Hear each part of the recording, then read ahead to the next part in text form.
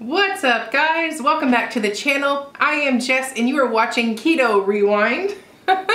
Thanks for clicking on today's video. I have a fun video for you this week. Today is a week 147 update of my weight loss journey, my story to rewind my health from a morbidly obese weight to a healthy weight with a ketogenic lifestyle. So I do my best week to week to show you my tips, my tricks, my ups, my downs, the real story of a weight loss journey. So if that's something that inspires and motivates you or you want to see more of, be sure to click that subscribe button and turn on those notifications and watch this video all the way through the end. That really helps boost the algorithm and helps me get my message out there. So anyways, let's hop into week 147. Alrighty, so week 147 was jam-packed of fun stuff. I had a Christmas party with a bunch of friends, so I needed a formal cocktail dress. My daughter started a new sport, which spurred a renewed interest in an old passion of mine. And also, I hit the gym again. Like, some of you have followed me for a while and know that I put a home gym in my garage, which consists of a weight bench that mounts to the wall, and it's about 4 inches deep. So you can still park a car in there and that kind of thing. So it makes the garage still functional, yet I have a place with no excuses where I can work out, rain or shine, no matter what. So I finally jumped back in and got some weights training done last week. So that's what my video is about. So let's start with the fun stuff. The formal cocktail parties. So we went to our friend's house and celebrated Christmas with them along with a bunch of other friends. The one thing, because being that we live the mom life and the dad life where Kyle works from home, so he has no need to put on dress attire or dressy clothes, you know, like a men's dress up. And I'm certainly not wearing formal wear ever. I don't think I've worn a formal dress since, I don't even, years. So it was super fun to be able to go shop for something dressy and just go through that process. I clearly didn't have anything in stock, so we had to go to, I actually tried a bunch of stuff from Amazon. They were all fails. So I'm one of those people that waits to the last minute, literally like 2 days before the party. I'm like, what should I wear for this party?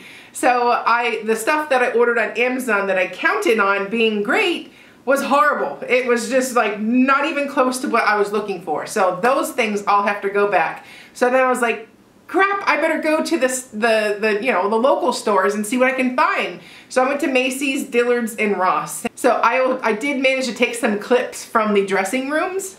So this first dress I loved it the most. I took pictures of it. It was a nice flowy style, short. I had tall knee-high or like thigh-high boots that I was gonna wear with it.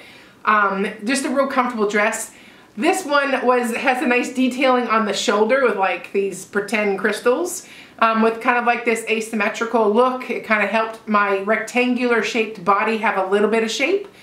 This next one had pretty detailing in the sleeves, kind of like a dolman sleeve, a little bit more form-fitting. Again, trying to get some sort of shape out of my body. Then there's the green sparkly glitzy glam. This one I would have needed to wear shapewear with. I did not have shapewear on in this, obviously. But the green sparkly screams Christmas to me, and I really liked this one, and with shapewear I would have rocked this one. But then I thought, step out of my comfort zone and try a pantsuit. This one I loved, but I couldn't get over the fact that my tan lines from the summer are still there. And this was a fun navy blue sparkly dress. Again, I loved it. Fit my body great. I felt good in it. And ultimately, I decided on the velvet maroon cocktail dress with a little detailing in the sleeve. And I'll tell you this, I haven't worn a velvet dress ever in my life. It was before my time when this was big. So this was a perfect Christmas dress, and the one time that I find like you've got to wear velvet or velour or whatever they call that. But here's a picture of my husband and I right before we left. My 8-year-old took the picture, so you know. But that's us all dressed up. So, but anyways, it was such a fun occasion. It was great to be able to just go out with friends and look good and feel good, and it was just a great overall experience. So on to the next fun thing. So my daughter, both my girls are above average. They're in the 90 percentile for height, one of them being 91 percentile, the other one's in 98 percentile for height for their respective age. So my 8-year-old is the height of a 10, 12-year-old, average 10, 12-year-old. So it's hard to remember. She's only 8, you know, because she's so tall. And my 6-year-old, the same thing. She looks like a normal 7, 8-year-old. I have been asking them, do you guys want to play basketball? Do you want to play basketball? You know, for the past like 2 years. And they're both like, no, no, no, no. And I'm the type of person that you work with your natural talents. You don't like go for something completely not in your wheelhouse, you know, like you just work with what you have because you'll have a better chance of excelling. So us tall girls, we do good in basketball, volleyball, softball, you know, things where height comes into play and is an advantage. Us tall girls don't really navigate towards gymnastics. You know, I'm not 4'8", I'm 5'8". You know, it's a lot more to swing, you know. So basically what I'm trying to say is, I finally convinced one of them to play basketball. So I was, of course, excited. I played basketball, obviously. So I know the game, and I feel like it's something that my girls just love because mom does it, and it's something we can do together. So, and then I realized I don't have a basketball hoop.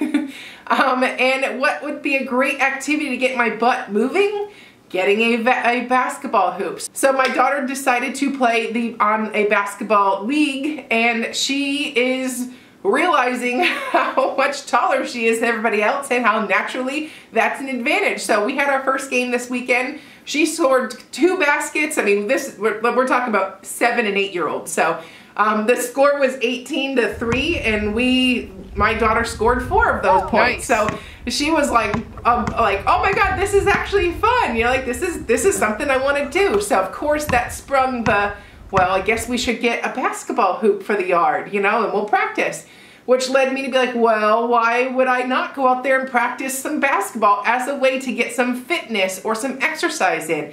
It's something that we can do if we have 5 minutes and want to go outside and play some basketball, shoot some hoops. You know, there's so many ways you could get a workout in playing basketball without knowing you're even doing anything, like physically. You know, it's like, it's one of those things that's fun. You don't realize it's a good calorie burner, a great fitness tool. So I invested in a basketball hoop. So I played center because I was taller than all my girls, the girls that I played with. And like mother, like daughter, my girls are also playing the same position. So that was that. So let's move on to the next fun things. I have a weight bench in my garage, and it was unfortunate because I'm halfway through my workout and I'm like, why am I not using this every day again? It's like that rush of endorphins is almost like, it's like, oh man, does that feel good? To just feel good, to move the body and, you know, sculpt the work that you're doing by eating a well-balanced diet. You're seeing the results, you know, the slim down, the natural slim down. But then when you get to sculpt the work that you're doing, it's pretty freaking cool, you know? So I'm like, why am I not using this weight bench? You know, this has been in my garage like almost a year. I want to say like 8 months or so. It's been in my garage and I've used it maybe 30 times. You know, when I could be using it monthly, every single day monthly, you know. We have a heater in our garage, so if it's cold, we can still go out. We have 2 big fans that if it's hot, put the fans on. You know, like it's covered, it's at home.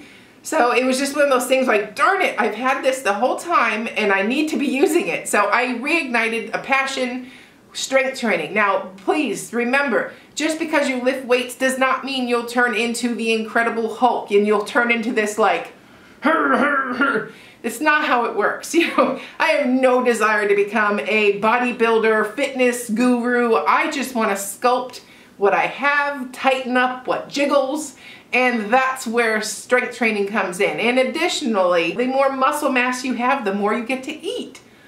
I love to eat. So all in all, you know, it's like, I've been putting together some work behind the scenes for my 90-day challenge that's going to start on January 1st. And I went through and I've had a heart-to-heart with myself for the past couple of weeks. I jotted down what stood in my way going forward. Why did I not get to my goal weight this year? Why did I yo-yo? You know, like, and I sat down and I freaking had a heart-to-heart with myself. So the theme for the January weight loss challenge on this channel is going to be something that was what truly was my biggest hurdle.